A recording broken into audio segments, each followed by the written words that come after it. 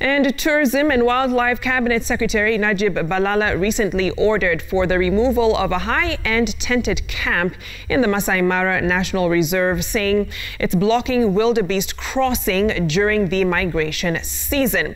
Now, on the ground, however, the CS's instructions are yet to be implemented, with the Narok County Assembly choosing to establish the facts first. Well, owners of the Ngenche Camp, valued at nearly 300 million shillings, say the events of August the 14th, 2020, seen in a video that has gone viral of the beasts climbing into the camp, have never been experienced in the camp's 10 years of existence.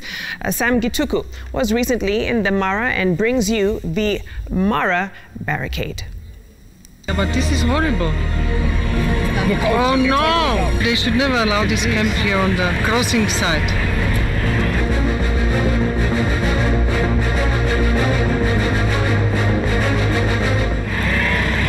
It's a video that has caught and held public attention for days now. Hundreds of tweets and social media threads of condemnation of what appears blockage of a wildebeest crossing path by a human establishment. Tourism and Wildlife Cabinet Secretary Ngenche Balala galvanized the furore when he tweeted on the 5th of September, quote, "I have discussed with Narok County Governor Samuel Tunai about the camp built beside the Mara River, blocking the wildebeest crossing. It's very disturbing and we expect the governor to take action and have the camp removed." The CS added, quote, "I have also insisted that we need a Masai Mara National Reserve management plan that will not only enhance biodiversity, but also protect our wildlife migratory corridors from greed." End of quote. We hit the road in search for the truth. The camp is located in the depth of Masai Mara National Reserve. To get there, you go through the Sekenani Gate that welcomes you to the Savannah Wilderness, home to at least 2 of the big 5 and dozens of wild animals, but notable for the wildebeest crossing spectacle every year. We are here in search of a camp that we only learnt of from the viral video. It takes us nearly 4 hours to locate it, but not so easily. Not many of the wardens and security officers inside the National Reserve are aware of the route, just a faint idea of the aerial direction. We lose our path several times, finding ourselves in other totally unrelated camps. In this side of the Mara, there are about 22 permanent tented camps for tourists. We have to cross the rivers, afraid of missing our path and the risk of the bewildered hippos enjoying the cool of the waters in their pools.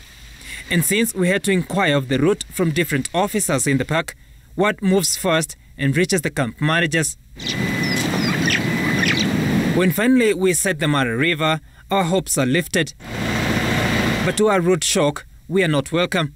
At least, not today. A host of locals are guarding the one-pole barrier that we later learned was 1.5 kilometers to the camp's reception. They tell us the camp has since been closed down and all staff and officials left. And as we wait, a motorcade of Narok County Assembly Tourism and Planning Committee members enters the camp. We later learned they were holed up in a meeting with the camp's management. Never mind, we had been told there was no one. Attempts to negotiate our access proves futile. After 3 hours of waiting, we have to leave and return another day.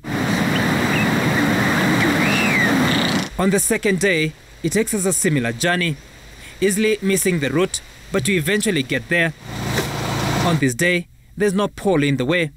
We are welcomed by the camp's executive director, Ngenche Popat. The Mara Ngenche Camp is at the junction of Mara River and Talek River. The Mara River has 7 main crossing points for the wildebeest migration. We head to the controversial crossing point. This is the point that the animals can be seen attempting to climb, but according to the management of the camp, this is not a usual crossing point, and therefore the staff can be seen chasing them away for the safety of their clients. What remains now are the footprints of the struggle that must have been. This is the first time it's happened. From what I learned from my staff on the ground, the wildebeest were actually trying to get across to the other side of the river, and there was a number of vehicles that were parked there, which we are still questioning as to how those vehicles got there, because there are no paths or tracks on that side. And they were blocked and they turned and tried to run into here. After the Cabinet Secretary announced concurrence with Narok Governor Samuel Tunai to have the camp removed, the following day, the camp management says they were informed of an impending demolition. The only thing we got was a telephone call from the park administrator saying that our camp was going to be folded up. We have received nothing in writing from the county to state either that we should fold up or that we should stop operations. According to official documentation supplied by the camp management, the Ngenche Safari Camp came to being following a decision of the defunct Narok County Council that in 2006 granted a 33-year lease subject to approval by the Ministry of Local Government. That approval was communicated in a letter dated 3rd of October 2008. Almost 2 years later, a letter was released from the Local Government Ministry communicating that then Deputy Prime Minister and Local Government Minister Musalia Mudavadi had approved the County Council decision. The letter reads in part, quote, being a portion of the reserve comprising by measurement 25 acres or thereabouts within the Mara Game Reserve, now referred as Mara Ngenche Safari Camp, to Mara Ngenche Safari Camp Limited. It was signed by P.N. Murithia, a senior principal state counsel for the permanent secretary then. Speaking to Citizen TV, former Deputy Prime Minister Musalia Mudavadi says that his was just a procedural action with the due diligence and responsibility of the authorities in Narok.